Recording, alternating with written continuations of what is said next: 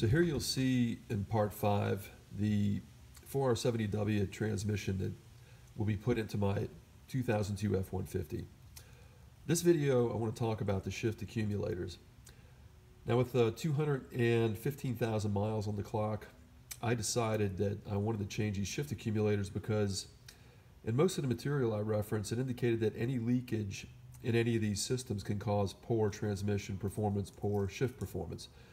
So while I had the valve body off, I thought this is a great time to replace these shift accumulators.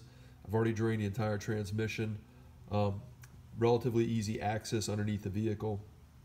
So you'll see in this transmission that I've already removed all of these shift accumulators. 1, 2, 2, 3, overdrive, and reverse. Here I've got them on a workbench, and with the 1, 2, since I bought a shift kit, this comes with springs that will improve the shift performance on this 4R70W. The 2, 3, the tough plate that I bought actually comes with a cap for this portion of the shift accumulator that prevents this from damaging the separator plate between the transmission and the valve body. On this one, the overdrive, there is an upgraded feature that I purchased that also helps to prevent leakage, and that's replacing this pin.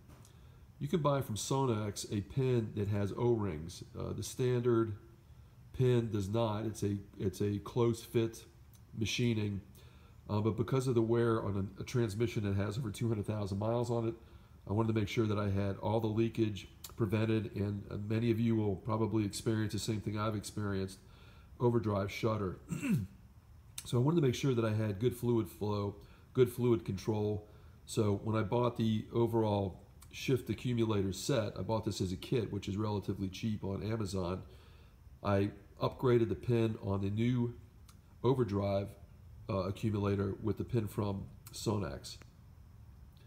What you'll see here is a tool that I bought. You can do some research on the internet to find tools to pull the shift accumulators from the valve body, or excuse me, from the transmission, and I'll show you that in a moment.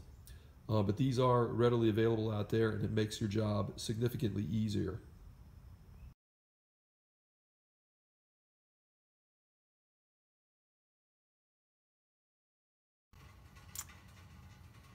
The valve body's been removed, and that work is being done. I've done a lot of the work already.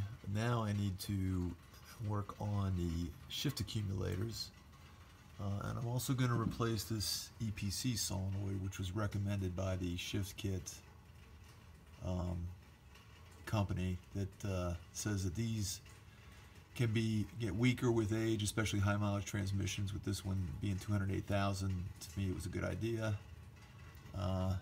These accumulators need to be removed. I've got a special tool for that.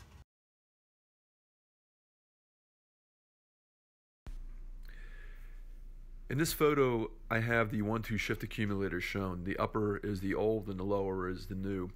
I didn't have this problem, but I've heard many do, that the springs will break on the 1-2 shift accumulator, causing shift performance issues.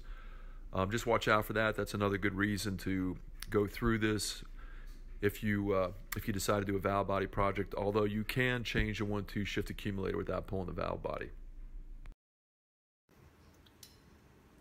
You can see with the old accumulator that's been pulled, there's a significant amount of friction material on here. I've wiped some of that off just to show how much just settles on this.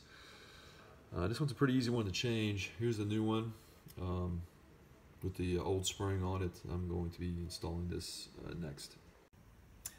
If you decide to replace the pin, as I referred to before with the SONNAX unit, which will give you better sealing, you're going to have to probably get some help, because you're going to have to compress this spring while removing the C-clip.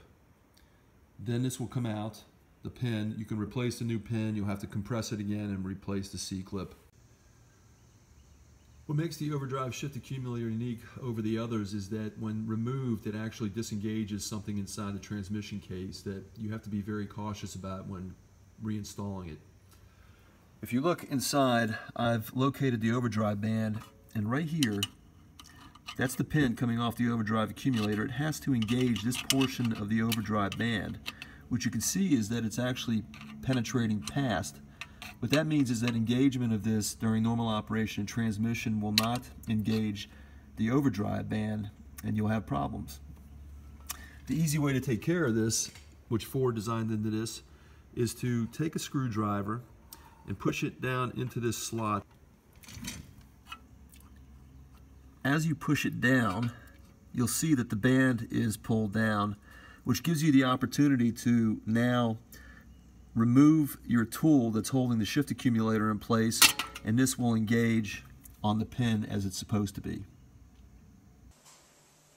So I'm not going to bore you with installation of all the accumulators. It's obvious, it's the reverse of the removal. Just make sure that you lube them up with transmission fluid effectively before you put them in there, because since that casting is machined, the edges are very sharp and you can damage the sealing rings that are on all those accumulators.